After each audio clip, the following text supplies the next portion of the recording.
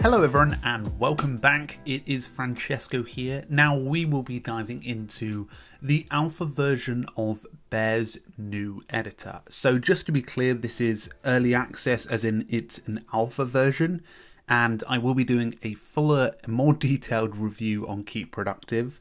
And as you can imagine at the moment, in this testing period, it's only available through this Mac extension called Panda. So it's not actually going to have bolted on the other features. It's just going to have the newer sort of editing features. So I'm going to open this up and I'm going to show you around what is new inside of this version. So the editor obviously has been helpful for a while in being able to produce Markdown, useful for scripting, useful for writing long form pieces. Many people are using this as both their default note taker and also long form writing.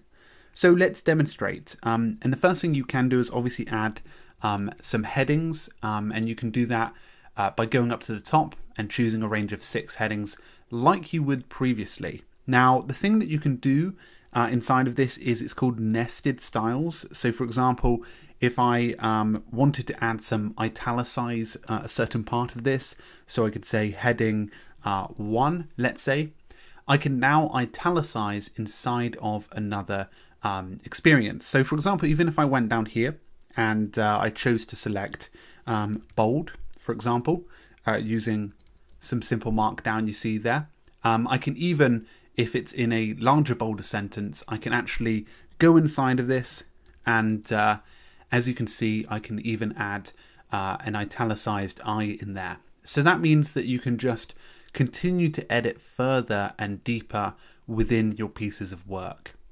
So let's just delete that in that example. Now the other thing you can do is you can go ahead and add animated GIFs now. And if you go to the top, press insert image. Now as you can imagine folks, this is going to look totally different. So I'm just going to select the GIF in this case. So as you can see here, this is a GIF, and if you click into it, it will start playing. But this just adds another layer of multimedia.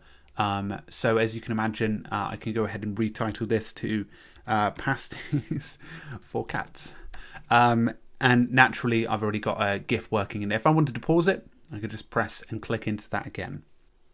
Now, one of the things that they've changed inside of this is it's now something called Common Markdown, and I think it's GitHub enabled Markdown.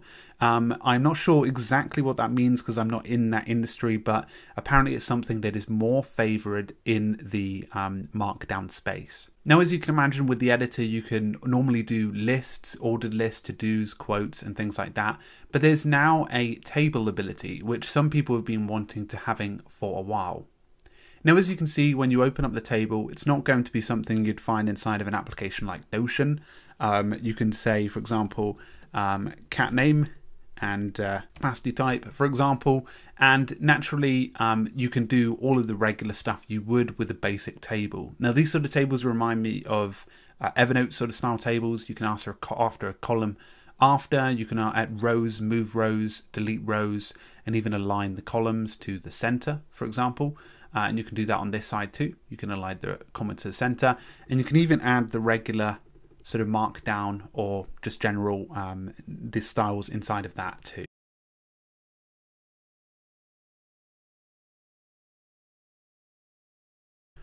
So as just an example, you can see here that obviously it works fairly well in terms of being a very basic table ability. Looks fairly nice when embedded inside of any Bear notes. Now inside of this as well, when you'll obviously access it, you can go up to Format here and you can go down to Footnote. Now footnotes are quite helpful for adding little notes alongside, for example, for bibliographies and things like that. So in this case, I could reference an article down here, and once I press done, that will go into the footnote. And as you can imagine, if I click into this, you'll be able to see that footnote there. So for example, if I referenced an article or another piece of research, then that might be helpful for those users. Now, although I can't demonstrate on here, apparently the new editor is good for right to left languages. I believe that applies to Arabic, Persian, and a range of other languages. I'll make sure to include them on screen as well. So that is the majority of the updates that are available in this new editor. There will be a few other ones, including code snippets and improved styling. However, I think this update is a nice addition, especially for those Bear users who have wanted them for a while, but also are looking to improve. But we'll do a coverage of the news when it's out, because obviously this is still early access. Anyway, folks, I hope you found this one interesting. Hopefully it gave you a bit of an idea. If you're new here to this channel, please do subscribe, and I look forward to our next video. Cheers, everyone. Bye.